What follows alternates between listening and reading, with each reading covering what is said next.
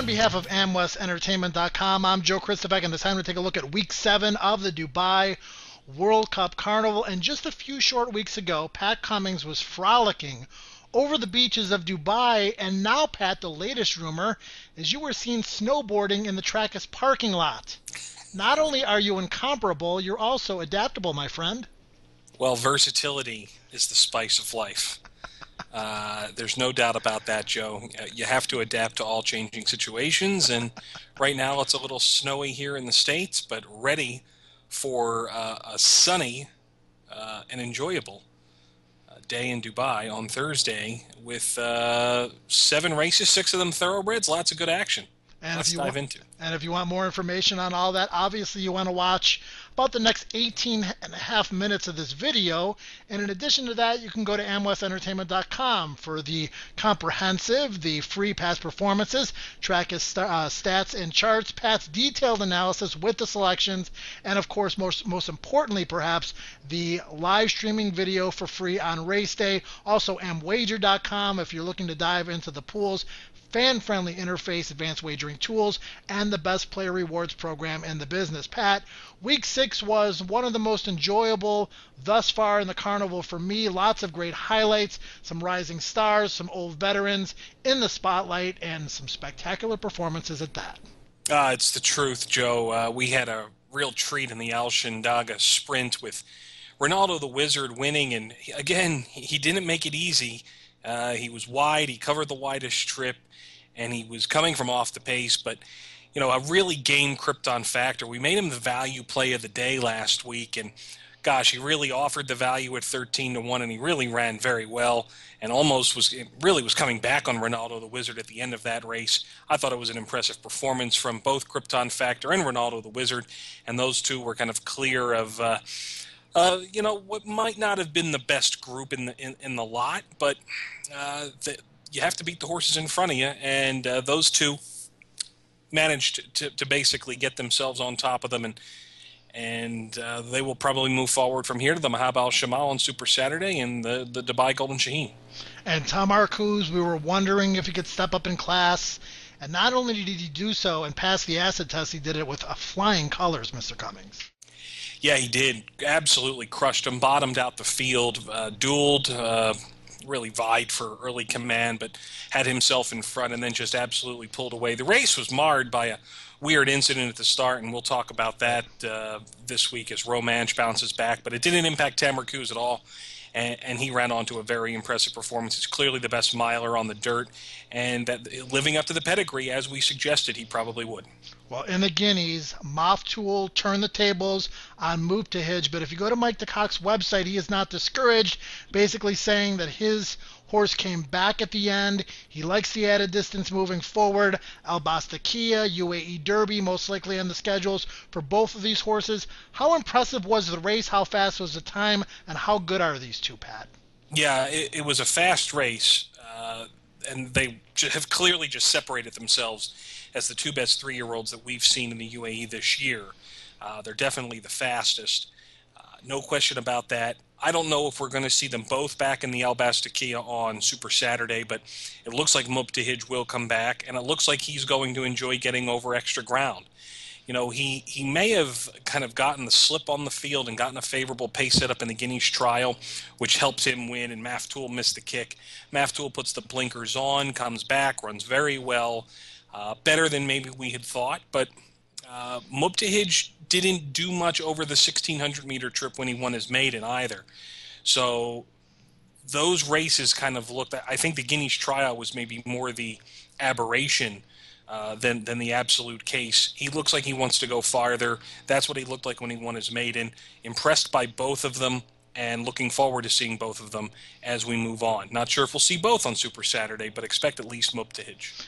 In World Cup news, Juan Thani, better known as Ron the Greek to all of his North American fans, won again in Saudi Arabia. He keeps on going strong at the age of 8, and maybe a Dubai World Cup invitation is forthcoming for trainer Nicholas Bachelard. Yeah, I don't think there's going to be any question that will be coming in. Very impressive 7-length win in the King Abdullah Cup, defeating a field of 16. There was a spill in the incident, and our thoughts go out to the connections. Jockey Eddie Castro, I know, was injured. He's coming back.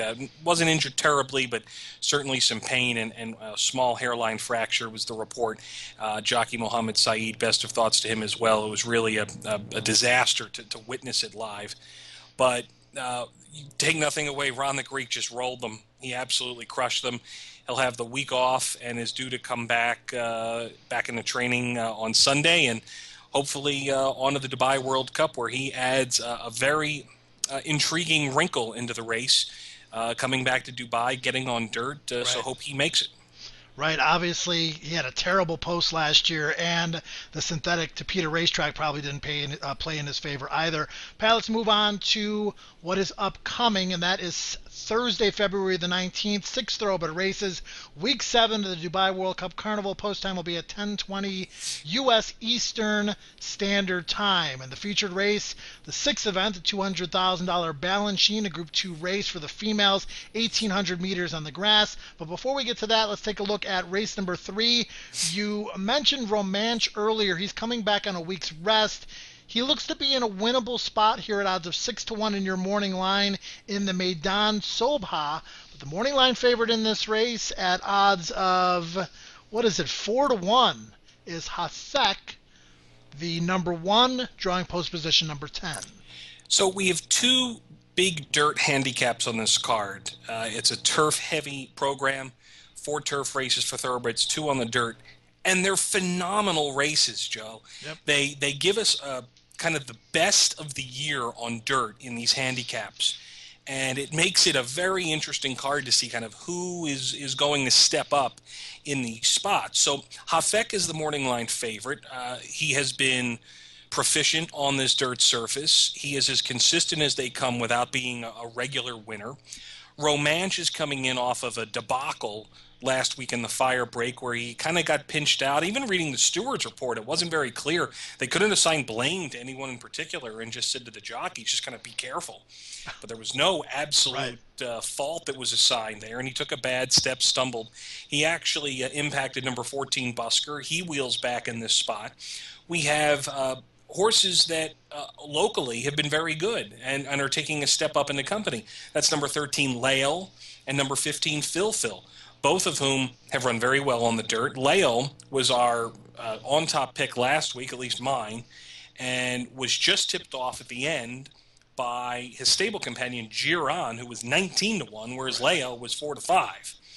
So there was a big difference between those. So it looked like Lael was maybe loafing a little bit on the front end because he was certainly moving the best of anyone in that field.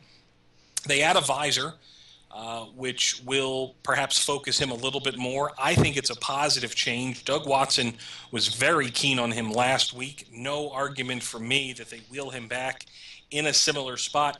Now, the key is here he gets in at 56.5 kilos as opposed to carrying top weight, which he did last week, which certainly may have impacted Giron coming back on him.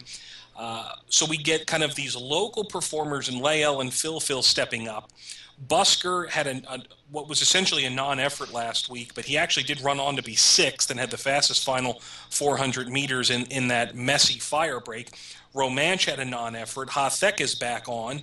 We also have Yardline coming into this. He's coming out of Santa Anita. He was racing there without Lasix, ran on dirt, faced a couple really good horses on dirt in his maidens. He faced Cheetu earlier last year. He faced Big Casanova, who was a solid dirt runner out on the west coast of America. The fact that he wasn't running with Lasix to me was a good sign that he was successful enough there. He comes in for Charlie Appleby. He is drawn in gate 12 here and will get blinkers as well, so I think he's going to be proficient. Really amusing first dirt race of the day. I've actually sided with number 13, Lael. I think the weight, the visor, the quick wheel back, all of them kind of go in his favor. He's drawn on the rail. He should get a good trip in this bulky field of 16. All right, Pat, let's quickly move on to race number 4 here, the Dubai Millennium Stakes, 200,000 US. We've got 2,000 meters on the turf, which is 10 furlongs, and the morning line favorite here. One of your more defined morning line favorites over the course of the Carnival, 9 to 5 on Hunter's Light, calling out the solid second choice at 3 to 1. A race that I think only has about 3 or 4 horses that can really land a blow, and we're going to look at the replays of 2 of them. Let's start with that favorite, Hunter's Light, Joe. Came back in a handicap here at Maidan. Was real step down in company for him, and in the all blue Silks of Godolphin, he just kind of rolled. He took this class drop fully in stride, and now comes back in a race that's frankly relatively similar to what he faced last time. Some solid horses that have been in and out of stakes. Look, he wins this race very well. He comes back. I see no reason to think that he can't move forward. His biggest problem, maybe, putting back-to-back races together. He hasn't done that for a while, so he's going to be asked to do that now. He clearly likes the grass, so Hunter's Light is there. Calling out's a very interesting horse for David Simcock. His winless, dating back to his 2-year-old year. That was the last time he had won. No wins, but in some very good company as a 3-year-old. So he's going to get plenty of attention, and we'll talk more about him in the Bankroll Challenge. But the other one to look at is number 7, Umgio. No argument about how well he ran first up. Was last at the top of the stretch. And as you see on the video, I mean, he just absolutely swallows up the ground, runs down this field from last to first in the stretch. Impressive performance. Surprised, I think, just about everybody in how successful this run was. I wasn't a big fan of the collateral form out of this. I don't know if it hasn't really shaped up all that well. So I think Umgio will get plenty of attention on the tote. But Hunter's Light is the one for me. I'm going to go so far as to make Hunter's Light the Amwager best bet of the day. I think he's maybe a bit of a standout in this field. All right, Pat, let's move on to race number 5. And this is $150,000. It is the District 1. We've got some familiar faces in this event, including Ambach, who has won 2 races in a row against large fields. La Bernardin, who is in extremely good form after losing to Ambach 3 starts back, a win and a good third last out in the Mokhtoum Challenge. You've got other horses in here that appear to have a chance on paper, but to me, it probably comes down to these 2. Can it be Ambach from the rail on the lead, gate to wire, or will it be La Bernardin from just off the pace, somebody else? It could be somebody else, but as I mentioned when we talked about race 3, again, you get these horses that have all been very proficient on the dirt coming back. And there is, of course, kind of this bifurcation of races. You have those that are in the camp of Ambach. How good was that race? Versus those when Tulane won at 149 to 1 and the horses that were behind him. Frankly, I have to suggest I'm just going to toss the Tulane race altogether. Those horses, to me, if you couldn't beat Tulane then, he had some form that was close to Ron the Greek in Saudi Arabia that maybe we missed, but I just don't think there was enough excuses there for enough horses. Farrier had some issues on the rail. Let's go back to the Ambach race, though. His last start, his second win on the bounce here at the Carnival. He's going for his 3rd win on Thursday. He leads this from go to woe. The horses behind him, Artigiano, he's now drawn in gate 11, so that could be possibly problematic. Storm Belt is in this spot as well. He's kind of rear of the main group. Those are the 3 horses spotlighted. I'm back just straight on the rail, on the lead, all the way. He's drawn again in gate 1, Joe. I think that's an absolutely massive benefit for him. And, you know, while you may have wanted to look for other things, Artigiano was under a ride for 800 meters in this race.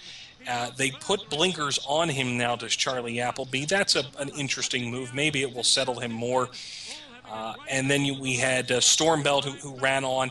He got shuffled back earlier. I know that was the horse we liked in that race. But Artigiano, emerging out of this, having run a good run there, actually covered a lot of extra ground. It brings us into the trackist stat of the day. Artigiano covered 23 meters. It's about 9 lengths more than Ambach. Now, Ambach was on the rail, but Artigiano was 6 wide going into the first turn, 3 to 4 wide on the second turn, covered all the extra ground, and still dug in there. I wouldn't say he exactly made a real winning impression to me. I don't know if he was ever going to win that, but he was faster than Ambach in there. But the problem to me is that I'm back has the rail again. Right. Henry Clay might be forced to go from the outside in gate 15, but for me, it's I'm back. I'm back. Back in the winner's circle for the third time at the Carnival if it comes the way I think it might. So I went 3-5-9 in the fifth. All right, Pat. Well, race number 6 is the feature of the day. It's a Group 2 event, $200,000 up for grabs in the Balanchine. And back when we last saw her, we had Cladocera, who was very impressive. She was really bet strongly. She was track steam. They kept talking about her on the in-house feed about how well she had been training, and she lived up to that. She was awesome, visually impressive in my mind. She comes back at 7-5 in this race against 8 rivals. Can she be beaten? She was relatively unexposed coming into that race, Joe. Alain de Royer Dupree has not sent many horses to the Carnival. He sent this one, and he picked up a year in which it seems like it's a fairly lackluster bunch. Right. That a lot of these, they beat up on each other in the Cape Verde, and all of them come back in the Balanchine, more or less. I wasn't entirely sold on the performance. She crushed her competition. There's no question about that. I just don't know if she's good enough to do it again when you factor in a new shooter to the field. We'll talk about that horse in a second. Let's go back, catch the stretch run here of the Balanchine, highlighting 4 horses. Cladocera, who's on the outside here in the navy blue silks. Energy of Fribby has the yellow cab. Zariga in the white. She ends up running second, and Anahita in the light blue silks. It wasn't an impressive group coming into the Cape Verde. It's not an impressive group coming out of it. The only one I really want out of this is Cladocera. And Energy of Fribby, perhaps if they run longer. She seems like a filly that wants to go 2,400 or more. That's something that we've seen in her back form. No question about that. Look, impressive performance. Christophe Soumillon back aboard. She stands out from the lot that she faced in that fillies race. My question is, what about Susie Gold? Susie Gold is the Turkish import, second highest rated horse in Turkey. A winner of the top weight for 8 Rage in Turkey that was run at Anchor, and we've got the video of that from YouTube. We'll go back and take a look here. Her only problem is that maybe she doesn't always race close to the pace. She likes to settle off of it, but in this small group, she's not going to be that far back. They're probably going to be a fairly compact lot. And Susie Gold beats the best horse in Turkey at this time. That was Blaze to Win. He ends up running 3rd or 4th in this particular race. She comes up, engages the leader, goes on, and lengthens away again at the end. Susie Gold, they've been pointing here for a while. I think the plan is to probably run here, come back in the Dubai City of Gold. She is a winner over a shorter trip, even though you see a lot of longer races in her back form. Susie Gold, to me, the new shooter, is the horse I want in this race because I just have not thought much about the rest of the fillies Cladocera beat. So if Cladocera doesn't win, it's going to be Susie Gold, and I'm making Susie Gold my on-top selection and the Amwager value play of the day in the Balanchine. Very, very intriguing race because, as you mentioned, Cladocera was visually impressive, but what did she beat? If you beat a weak field of horses and look good doing it and then step up in class, then it's a much tougher task. We see this time and time again in any area of the world, in any horse race of quality. So it's an acid test for Cladocera. She's beaten many of these. How good is Susie Gold? That makes this race that much more intriguing. Okay, it's time for the selections. You can get the selections from Pat, myself, and Mackenzie Kirker-Head at DubaiRaceNight.com. Pat, here's the reveal, my friend. Yeah, so I went in the second race, the first thoroughbred event of the day. Number 1, Medici Man. I liked what he did first up. He won this race last year. Had a little bit of traffic trouble in that race a couple weeks back, and now there seems like there's an awful lot of horses that want to go forward in this 5-furlong dash, so I went with Medici Man on top. We've talked about the others, and in the last race we get kind of a fun rematch between Anaerobio and Eastern Rules, and there's truly some animosity between these two. Shane Foley was suspended on Eastern Rules. Christophe Soumillon was fined for yelling at Shane Foley after that race. So Anaerobio and Eastern Rules to duel it out in the finale, and I went with Anaerobio.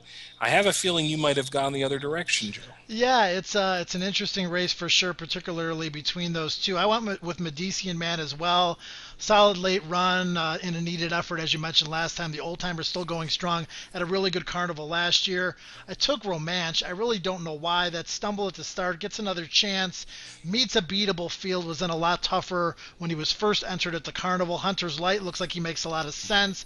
Class showed last out. Maybe a confidence boost after racing against really tough competition. La Bernardin, the arrow is pointing up. There's no question about it. Drops in from a good third in the Maktoum Challenge. I think he'll be right there again. Maybe turn the tables on I'm Back, who he lost to earlier in the carnival. Cladicera, visually impressive enough for me. I'm going to go right back with her. And then Eastern Rules, a good second last out behind Safety Check, another horse who should be tighter for his second run of the carnival. Time for the Amwager Bankroll Challenge, Pat.